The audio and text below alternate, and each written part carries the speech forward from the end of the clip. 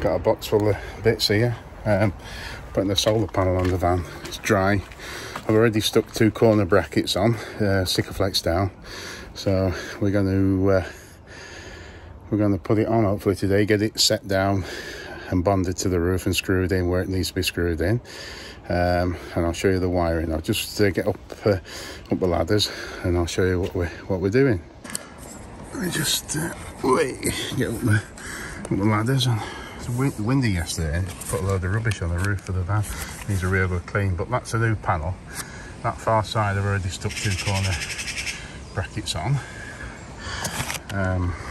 In my box here, another 2 corner brackets which will stick down on the roof, and then we'll stick the panel onto them. And there's 2 more which are central brackets which will sit like halfway down that side there. So we're going to put the central ones in first, and then you'll see the wiring up there. The original wiring's there. I've got a splitter 2 into 1 for both a positive and negative, so we'll join them both together. That's your one there. We'll join them together, and that goes into the original wiring and into the controller. Then I'll be upgrading the solar controller next. So yeah, that's the original panel there. So we've got this one as well. That's 120. 120. That's 100. That one. So we should have sufficient for what we need. There is more room if we want any more. There's TV air relay, which I'm debating what to do, whether to take that out and put a different sort of air relay in. And we've got another space here then, another good space there for another decent sized panel. So let's get cracking while it's not raining.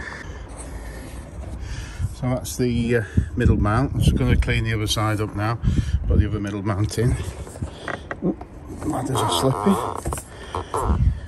Put the other middle mount in on that side. That's that one, and then we'll go and put the others on. There we go, that one's in. Stuck down, Sikaflex. That one's in. These 2 were done previously. So we're going to put a drop of Sikaflex to bed it on, and we'll go and do the others at the back. So there we go, all mounted on. Extension cables connected. We need to run them down the side and tap into the original panel now. We're sorted with that. It's all stuck on and bonded on. We'll put some screws in there once it's set, but it's not going anywhere. It's fairly solid as it is. So there we go. And there's the wiring. It's a bit like spaghetti junction at a minute. So extension cable off the original solar, off a new solar panel, comes down. It's T-pieced into the original and back in. So essentially now I've doubled up the power output of the solar panel. So all these wires here are going to get tied up. They're going to be zip tied together and clipped down on the roof, so they'll be fine. These connections are all waterproof, so they're fine. So we'll leave it for a bit, make sure it's working all right, and then we'll get the wiring tied up. I'm also going to seal that junction box there, that trunk there, because it looks a bit dodgy, like it's not sealed very well. So I'm going to clean that up and seal that as well. But that's it. It's probably, if you space on your roof of your van and you want to add a panel, it's probably not a massive job. 2 hours at the most, cleaning, just a prep really, make sure the roof's clean. I've got to put some screws in that panel, just a couple just to hold it, but generally it should be fine. So we'll get onto the solar controller next, which is going to be upgraded. Here's the solar controller I'm putting in. I've taken out that Teleco one. I think it's a good few years old, that one. So I'm not sure on the amp what it is, but this one's 20 amps, so it should be sufficient. It's charging up slightly now, as you see on the batteries, but there's a manual button to put the load on. It's a one which I've got from a folding solar panel, so I will eventually probably upgrade it to a better one. I'll just monitor it to see how it works. But yeah, with 2 panels up there, it should be fine.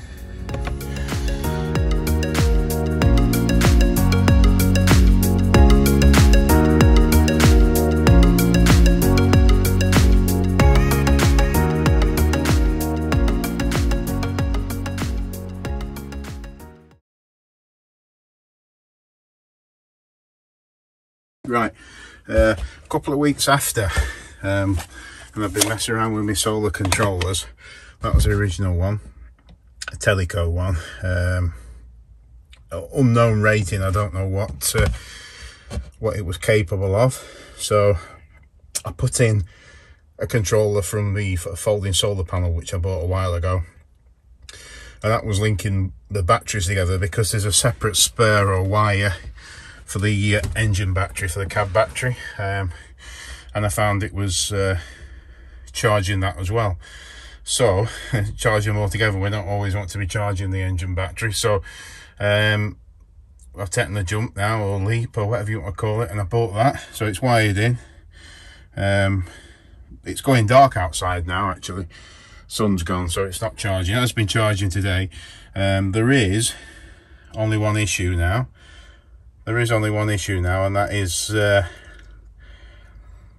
must be an issue on the batteries. Even when the batteries are fully charged up, the 220 amp hour standard lead batteries, leisure batteries, when they're fully charged up, it's flat fairly quickly. I think there's one of the two which are down. I think it's gone down. So this controller here, this VICTRON Energy MPPT, it's 130, so it'll take 100 volts from solar panels on the roof.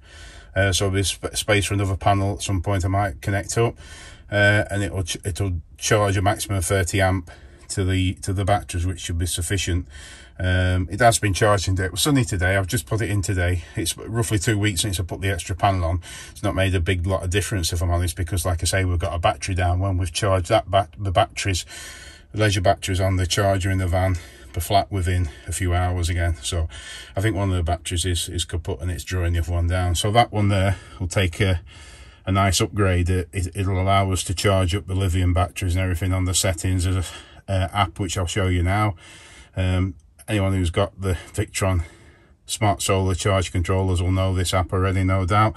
And that's the app. You can alter all the battery settings and stuff. So it's supposed to be up to 30% more efficient than the pulse width modulation type controllers, the PWM controllers. It's supposed to be better. So yeah, it's certainly a lot bigger than that one, and it's got an heatsink on the back, so it obviously means business. So we're going to get that one screwed up now. I am going to wire in the cable which connects up to the battery on the engine, but I'm going to put it on a switch. So when in the middle of the summer, if we need to just top the battery up while we're on site, we can do it and give it a blast with the solar, and we'll just switch it from one to the other, have it switched. So there we go. That's hopefully concludes for now. We'll leave you in peace and catch you later.